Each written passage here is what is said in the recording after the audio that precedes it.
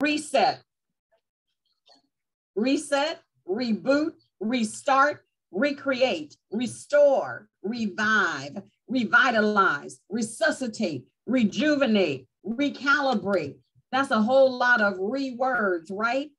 What an opportunity we have sometimes in life to hit the reset button. We talked this morning in discipleship study about just that thing. Now, of course, we understand many of us have had to reset from time in our lives to time. Amen, somebody. If you've never had to hit reset, I'll simply say this: just keep on living. I was recently working with something on a website, and every time I tried to make a change on my document using this website template, it would mess everything up. I discovered that every time I tried to make an adaptation, it would mess things up a little bit more. I wonder if there's anybody in the virtual sanctuary this morning that can testify that when you try to fix something, you've had the experience of making it even worse. Here then, as I am trying to figure out the right approach so that I could actually make and save my changes while I was making a bigger and bigger mess, I all of a sudden, Brother Cameron, saw a button that said reset to default settings. I thought then, why not? I have tried everything else. I have been literally taxing myself. And while I was in the application on my PC, I also had Google open on my cell phone, trying to see what others in the user community were saying. But it was when I saw that little button that said reset to default settings that allowed me then to end up in a place of starting over, in a fresh place, in the place that I had begun the work, and also in a different place because I had already made a mess. Amen. I don't know about you, but I'm so thankful that every once in my life, every now and again, I realize what a privilege it is to hit reset, to be able to restart, to be able to be rejuvenated and resuscitated, to experience renewal, to be able to recreate.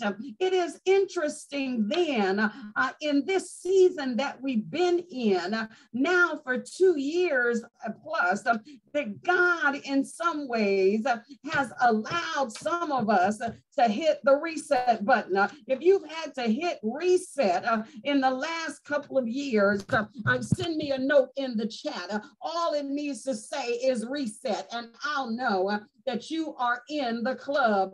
If you've had to hit reset, not only in the last 2 years because of the global pandemic, but if life itself has caused you to have to hit reset every now and again.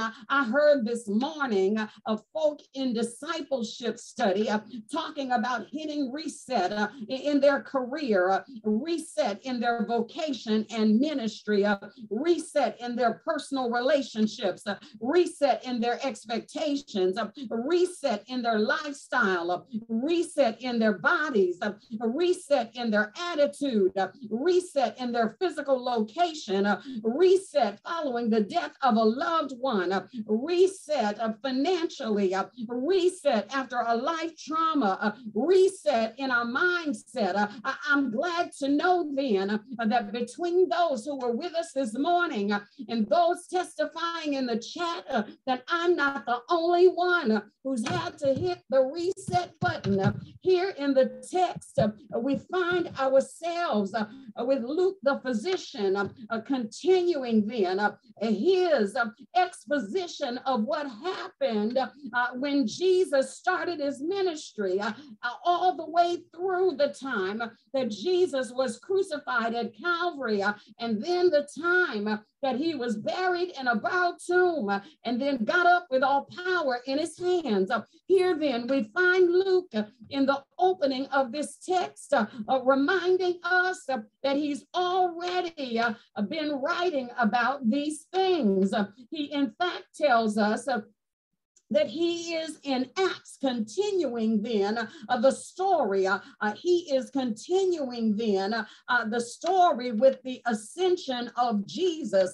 And then how then the giving of the Holy Spirit.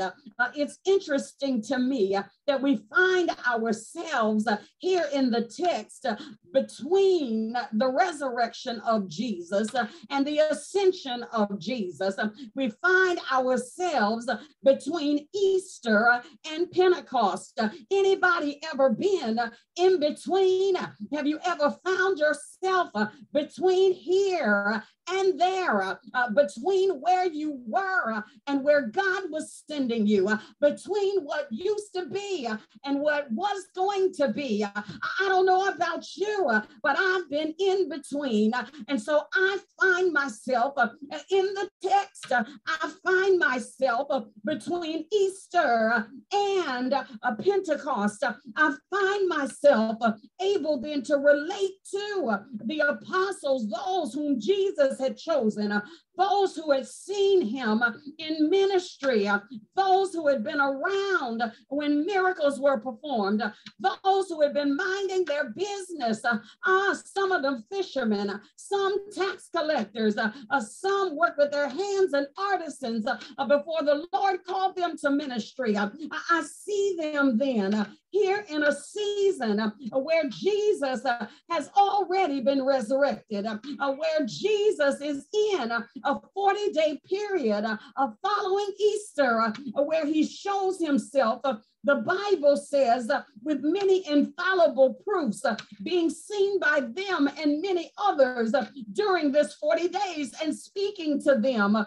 Jesus is teaching about the kingdom of God. It is then in this place where we understand that the disciples were being prepared for a reset.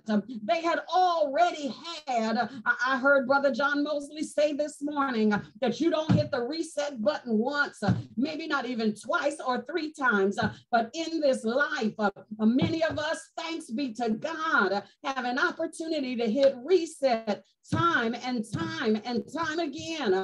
The disciples had had a reset when the Lord called them. The disciples had had a reset in the midst of ministry as they learned more about him. The disciples, no doubt, had had to hit reset after Jesus was taken into custody. God knows that they had to hit reset as they fled Calvary, as Jesus was being crucified. They had to hit reset as they hid from Roman soldiers, from Pharisees and Sadducees, from those who were looking to know about others who had been affiliated with Jesus. These then still would have known what it meant to hit reset. Here then in the text we discover that Jesus in verse 4, the Bible says, was assembled together with them. He commanded them not to depart from Jerusalem, but to wait for the promise of the Father. This morning, child of God, I want to speak to you out of the word of God. Sometimes we get anxious. Sometimes we're ready to roll. Sometimes we want to move because we feel like it's the right thing and the right time. But every once in a while, God will put a weight in your spirit. Can I tell somebody that you've got to be prepared before you hit reset? I heard Sister Wilma Holmes this morning talking about a big reset in her life and the need for preparation. She was all in the Kool-Aid. Amen. She had already opened the Kool-Aid packet. She had 2 good cups of granulated sugar. Might have had a little bit of Sprite or 7-Up. She was so far in the Kool-Aid this morning. But I would suggest to you that here Jesus appears to the apostles for the express point of helping to prepare them for what was coming, to prepare them for a new day, to prepare them for a new deal, to prepare them for some new decisions, to prepare them for some new directions. I wonder this morning if anybody in the virtual sanctuary knows what it is when God begins to prepare you for something new and different. I know there's at least 3 folk who God sent you some signs. He spoke to you. He revealed some things to you before it was time to move. We're talking about preparing for reset, preparing for change, preparing for transformation, preparing for something new. Here then, in the text, Jesus then instructs then the disciples first and foremost to wait in the right place. That'll preach this morning. Every once in a while, you and I have to learn not just to wait on God, but to make sure that we are in the right place while we're waiting on him. Jesus instructs them to wait in the holy city, Jerusalem. He commands them, in fact, while they were tempted to want to leave Jerusalem because of the fear of being found out as being a follower of Jesus.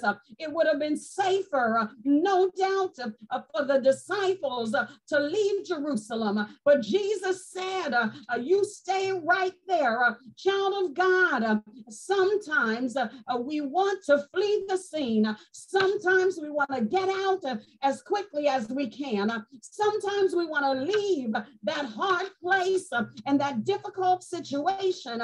But every now and again, we hear Jesus say, stay right there, wait right there. Don't leave too soon. I've got something for you. Every once in a while, in order for us to prepare for a reset, for us to be properly prepared, we have got to learn some patience. This morning, if you're praying for patience, I'm praying with you. That is patience to wait on God. Patience to wait in a place that I might feel like fleeing, a place where I might want to leave with the quickness. I would say to you, beloved, that we must learn how to wait and be in the place where God has promised to show up. If you're praying for the patience to wait this morning, we're praying with you. Amen. We get anxious. We want to move. We want to go in our own time. And yet, beloved, we see in the word of God that God has his own time. And even in places that seem difficult, places that seem dangerous and undesirable, there are times when God is preparing us and he desires us to wait in that place, to stay right there until it's time to hit the reset button. Change had not yet come. The power of the Holy Ghost that was promised had not fallen. And yet God speaks through the Lord Jesus Christ to the apostles, telling them to wait right there in Jerusalem. Sometimes, beloved, we got to wait in places that look undesirable, that are difficult. Amen. And that, to be very candid, give us, amen, a sense of unrest, or what I call dis-ease. Amen. Here then, Jesus tells the disciples to wait, not to depart from Jerusalem. That part of preparation is having patience. Amen. Not just that, Jesus goes on and he reminds the disciples of the promise. Every once in a while, part of our preparation, amen, is our also having to reflect. Amen. Reflection then becomes a part of preparation. I know we live in a time where everybody is moving 99 miles per hour, where we oftentimes forget what we had for breakfast by lunchtime because we are moving so fast. And yet Jesus, in instructing the disciples and us, reminds us in verse number 4, where he tells them, even as they are assembled together, and commands them not to leave Jerusalem, but to wait for the promise of the Father, which he said, you have heard from me.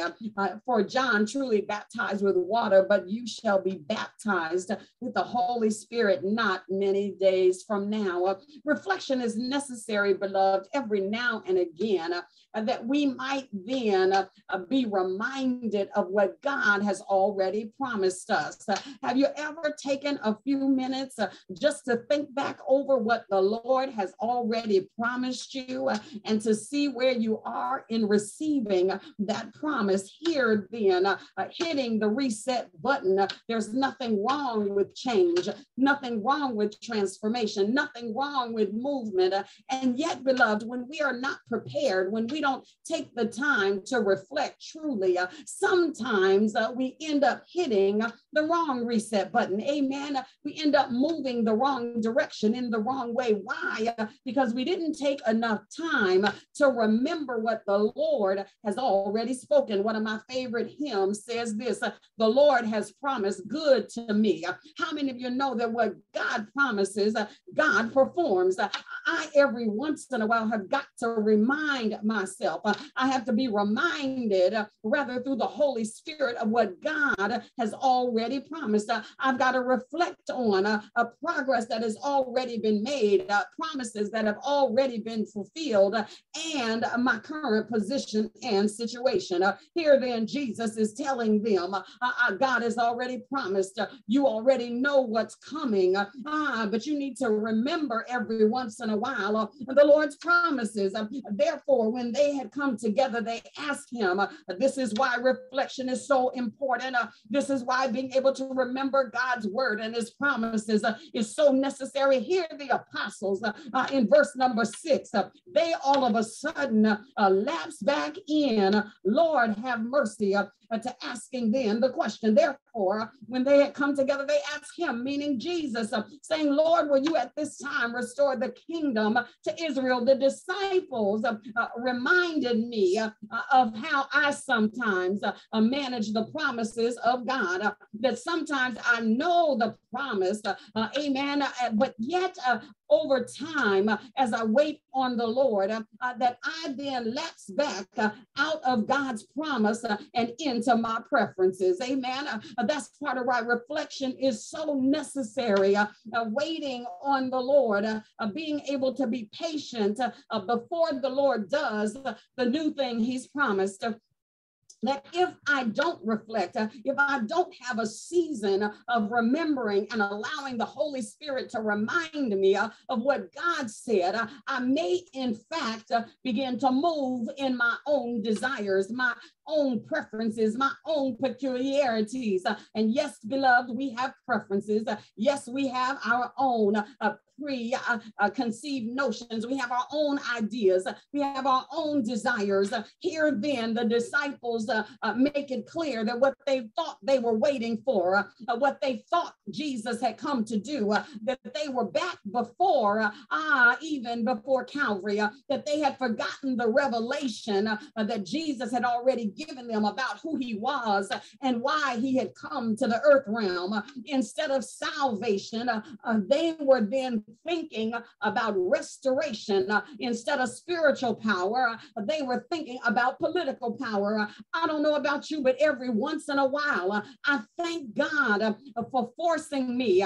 Yes, I said it, forcing me, because oftentimes I must be forced into the rest and the reflection season. I know I'm not the only one who tends to get a little impatient, who tends to think that because I know the destination, that I can just move and I can get her done.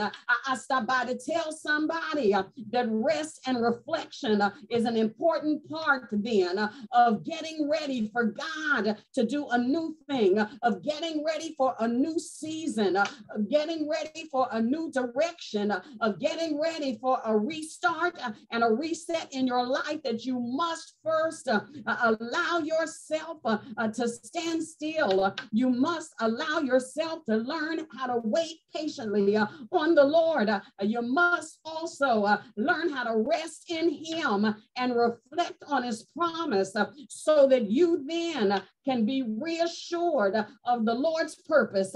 Here then, they're asking one question. He says to them, that's not your business. I want somebody to know, child of God, you might be wondering right now, God, when are you going to do it? When are you going to move? When am I going to see some results? When are you going to answer my prayer? When are you going to change hearts? When are you going to change minds? When are you going to give?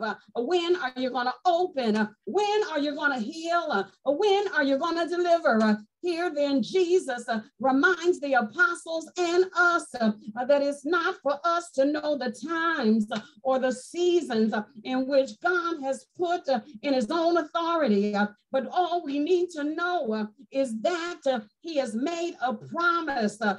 If I wait on Him, if I rest in Him, then and only then. Verse number 8 of Acts number 1. Jesus said, but you shall receive power.